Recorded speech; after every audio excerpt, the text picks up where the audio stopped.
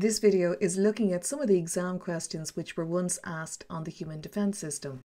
A question which comes up quite a lot is to distinguish between antigen and antibody. So an antigen causes the production of antibodies. We know that they are mostly protein, however there are some carbohydrate-based ones, and an antibody is produced in response to an antigen. So we know that it's the B cells, particularly the plasma B cells, that produce the antibodies. So every time we answer a question, it's good practice to just recall all of the information connected with that topic, just to help you revise. Retrieval practice. So here you have your B cell and you have the antigen receptors, which we know are membrane-bound antibodies. So we just call them antibodies, and they're particular to that particular B cell. And here we have our pathogen, and it has a specific antigen that this B cell can recognize. What is meant by the term immunity? Immunity is resistance to infection. So it's the ability to protect against pathogens or toxins. So whenever we're talking about immunity, it's resistance to infection. And if we're talking about immunity and developing it, we're discussing the human defence system. And let's just revise a bit about that. We know that it's made up of the general defence system and the specific defence system. The general defence system has two lines, the first of which is the barriers, the skin and all of that. And then we have the second line of defence, which is the macrophages, those white blood cells, the complement system of proteins, those viral infected cells that produce interferon, and the whole inflammatory response. Then we have the specific immune response, and it's all to do with B cells and T cells recognising specific antigens. Outline the role of B lymphocytes in the human immune response. So that's the question, and the answer is B lymphocytes or B cells recognise specific antigens. Very important to make that statement.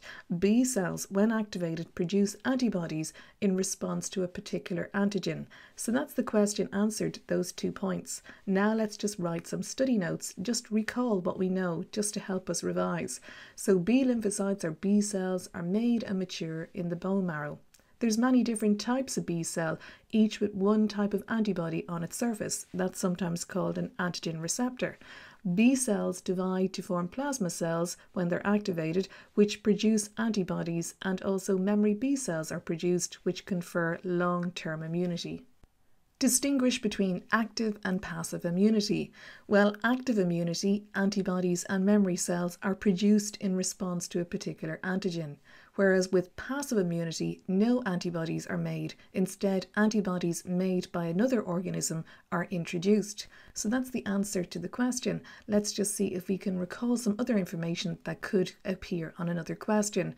So one of the things that we should be able to do is define induced immunity. So it's the ability to resist disease by the production of antibodies. So there is active immunity, where B cells produce antibodies in response to an antigen. This can happen naturally with the flu or artificially through vaccination. And there's also passive immunity, where antibodies are made by another organism and introduced naturally, for example in breast milk, or artificially, for example in a tetanus shot. Next question.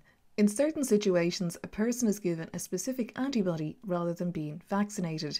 Is this active or passive immunity? Well, this is passive immunity because the antibodies are not produced by the individual. They're not produced by that person's B cells. Antibodies made by another organism are introduced. Under what conditions might an antibody rather than a vaccination be given? Well, there could be an infection already present. It could be too dangerous to wait for the immune system to respond or to figure out how to produce those antibodies, and there might not be any vaccine available. Comment on the duration of immunity that follows the administration of an antibody. So state whether or not, if you're given an antibody, if you're immune for a long time or a short time. Well, the immunity is short-lived. Why? It only lasts as long as those antibodies last in the body until they're broken down.